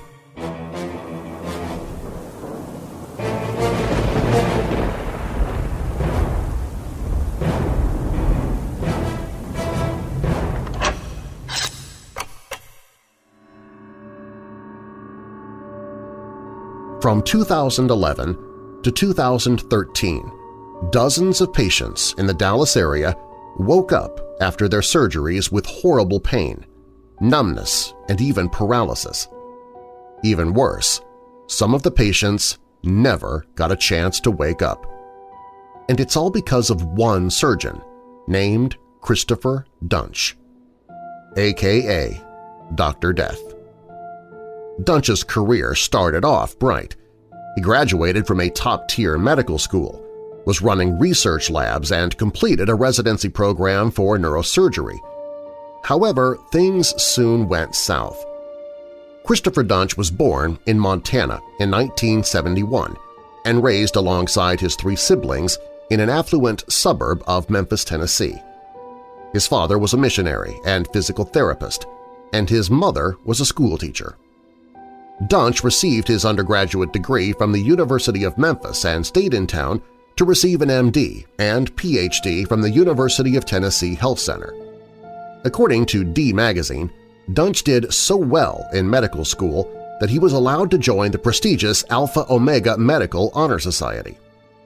He did his surgical residency at the University of Tennessee in Memphis, spending 5 years studying neurosurgery and a year studying general surgery. During this time, he ran 2 successful labs and raised millions of dollars in grant funding, according to Rolling Stone. However, it wouldn't be long until Duntsch's seemingly perfect career began to unravel. Around 2006 and 2007, Duntsch began to become unhinged. According to Megan Kane, an ex-girlfriend of one of Duntsch's friends, she saw him eat a paper blotter of LSD and take prescription painkillers on his birthday. She also said that he kept a pile of cocaine on his dresser in his home office. Kane also recalled a cocaine and LSD-fueled night of partying between her ex-boyfriend, and Duntsch, where, after the end of their all-night party, she saw Duntsch put on his lab coat and go to work. According to D Magazine, a doctor at the hospital where Duntsch worked said that Duntsch had been sent to an impaired physician program after he refused to take a drug test. Despite this refusal, Duntsch was allowed to finish his residency. Duntsch focused on his research for a while, but was recruited from Memphis to join the Minimally Invasive Spine Institute in North Dallas in the summer of 2011. After he arrived in town, he secured a deal with the Baylor Regional Medical Center at Plano and was given surgical rights at the hospital. Over the course of 2 years, Christopher Duntsch, a.k.a. Dr. Death, operated on 38 patients in the Dallas area. Of those 38, 31 were left paralyzed or seriously injured, and 2 of them died from surgical complications. Through it all, one way Duntsch was able to lure patient after patient under his knife was his extreme confidence. Dr. Mark Hoyle, a surgeon who worked with Duntsch during one of his botched procedures, told D Magazine that he would make extremely arrogant announcements such as, "Everybody is doing it wrong. I'm the only clean, minimally invasive guy in this whole state." Before working with him, Dr. Hoyle said that he didn't know how to feel about his fellow surgeon. "I thought he was either really, really good or he's just really, really arrogant and thought he was good," Hoyle said. He performed only one surgery with the Minimally Invasive Spine Institute. Duntsch was fired after he performed a surgery and immediately left for Las Vegas, leaving no one to look after his patient. He might have been fired from the institute, but was still a surgeon at Baylor Plano. One of the patients who suffered disastrous consequences was Jerry Summers, the boyfriend of Megan Kane and a friend of Duntsch. In February 2012, he went under the knife for an elective spinal fusion surgery. When he woke up, he was a quadriplegic with incomplete paralysis. That meant Summers could still feel pain, but was unable to move from the neck down. Duntsch had his surgical rights temporarily suspended after his botched surgery on Summers, and his first patient back was 55-year-old Kelly Martin. After a fall in her kitchen, Martin had experienced chronic back pain and sought out surgery to alleviate it. Martin would become Duntsch's first casualty when she bled out in the intensive care unit after her relatively common procedure. Following his blunders, Duntsch resigned from Baylor Plano in April 2012 before they could fire him. He was then brought on board at the Dallas Medical Center, where he continued his carnage. His very first operation at the hospital would once again turn deadly. Fluella Brown went under his knife in July 2012, and shortly after her surgery, she suffered a massive stroke caused by Duntsch slicing her vertebral artery during surgery. The day that Brown suffered her stroke, Duntsch operated again, this time on 53-year-old Mary Efford. She came in to have 2 vertebrae fused, but when she woke up, she experienced severe pain and couldn't stand. A CT scan would later reveal that Efford's nerve root had been amputated. There were several screw holes nowhere near where they were supposed to be, and one screw had been lodged in another nerve root. Dr. Death was fired before the end of his first week for the damage he had inflicted on Brown and Efford. After several more months of botched surgeries, Duntsch finally lost his surgical privileges altogether in June 2013 after 2 physicians complained to the Texas Medical Board. In July 2015, a grand jury indicted Dr. Death on 5 counts of aggravated assault and 1 count of harming an elderly person, his patient Mary Efford. Christopher Duntsch was sentenced to life in prison in February 2017 for his heinous acts. He is currently appealing his sentence.